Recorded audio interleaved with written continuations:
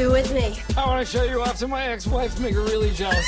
Steve Carell is Cal Weaver, a romantic social misfit in Crazy Stupid Love. Steve, you get to play the romantic lead in this role, which is a far cry from your character in The Office. It's sort of the character that Michael Scott would want to be. That's right, Cal's a family man, but when his wife, played by Julianne Moore, rejects him... I slept with someone. If you keep talking, I'm going to get out of the car. I think the fact that I did it just shows how broken we are. Okay. And how much we really... Oh my God! Cal! He turns to a handsome womanizer, Ryan Gosling, to give his mind and his body a makeover. Why'd you take that straw out of your mouth? It looks like you're sucking on it.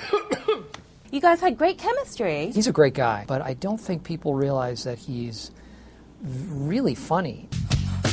I mean, I slapped him so many times in the movie, but for every slap that's in the film, there's got to be 20 that didn't make it. So his face was a little red after all of that? No, it wasn't. He's just like a tank.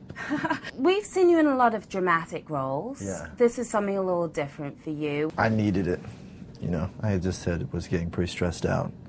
So my doctor, as a joke, wrote me a prescription, and on it said, do a comedy. There's lots of beautiful women in this bar, but I can't take my eyes off of you. It's time to go home.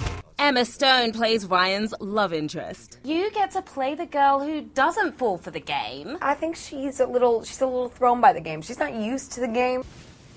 Seriously? It's like you're photoshopped. And you get to see Ryan close up without his shirt on. Right, there is that. That wasn't a bad thing either. No, it was not too shabby. As for Julianne, she was thrilled at the chance to work closely with Steve. I miss you. I adore him. He's a wonderful actor, and he's very connected, he's very committed. Crazy Stupid Love is filled with the rules and game playing that can come with relationships, but in real life, what's the craziest or stupidest thing you've done for love? I used to do a lot of drive-bys. You know, the way you drive by. Yeah, I did a lot of those. Have you love ever games? played I'm any not love telling games? you about my love games. Now, see, this will end up in print somewhere.